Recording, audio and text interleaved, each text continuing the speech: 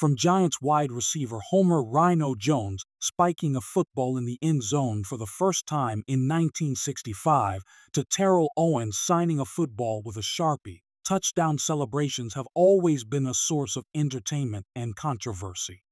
At one point, things got so out of hand that in 2006 the NFL amended its rules to impose an automatic 15-yard penalty and possible fines on players who left their feet or used props like a towel, the goalpost, or engaged in vulgar moves during touchdown celebrations.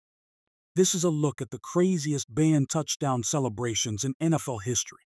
Yo is the Michael Jordan of touchdown celebrations. From popcorn to pom-poms, this entire video could focus solely on Terrell Owens' iconic moments, starting with one of his wildest. It was Week 4 of the 1999-2000 season, and T.O.'s 49ers were facing Dallas, their hated rival, and were winless after the first 3 games. It was one of those must-win games that no player or coach would outwardly admit, but everyone knew the stakes. Owens delivered, catching 2 touchdowns in a 41-24 victory for the 49ers. However, it was his post-touchdown actions that everyone remembers. He put the ball down, and George Teague leveled him.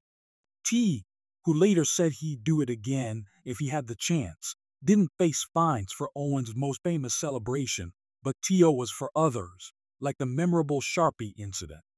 When Terrell Owens pulled a Sharpie out of his sock and signed the football he caught for a touchdown, it was clear the NFL would never be the same.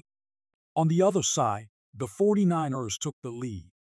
As expected, the suits at the No Fun League were not amused, leading to a new rule resulting in immediate ejection for any player with a hard foreign object on their body. One big winner in all of this was Newell Brands, the owner of Sharpie, capitalizing on the notoriety of the moment.